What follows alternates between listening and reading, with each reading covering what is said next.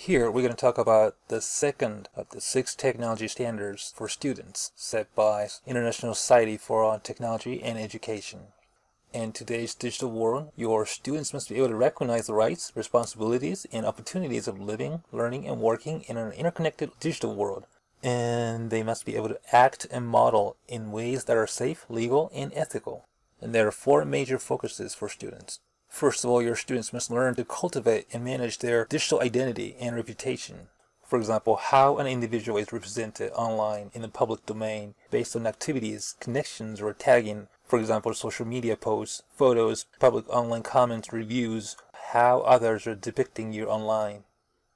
And your students must learn to be aware of the permanence of their actions in the digital world. Digital content is everlasting, even when individuals delete it or believe privacy settings fully protect them from scrutiny.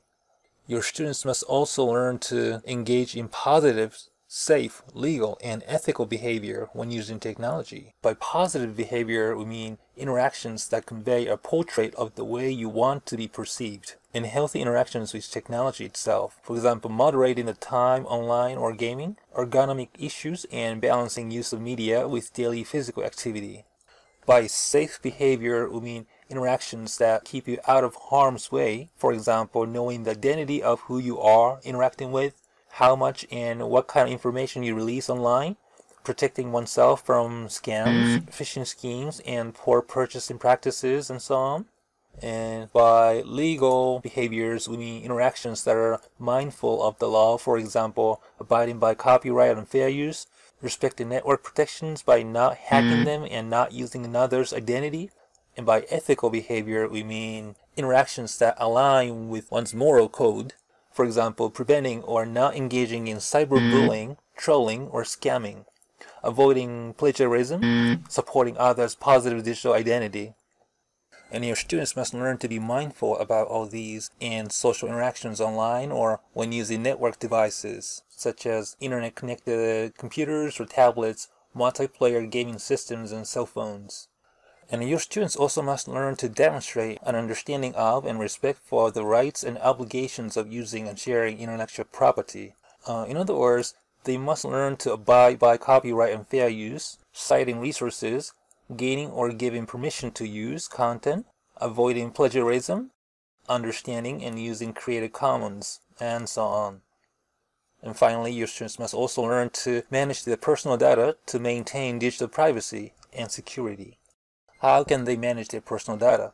For example, creating effective passwords, authenticating sources before providing personal information, sharing personal data conscientiously, not posting address or phone numbers visibly, and so on. And what do we mean by digital privacy and security?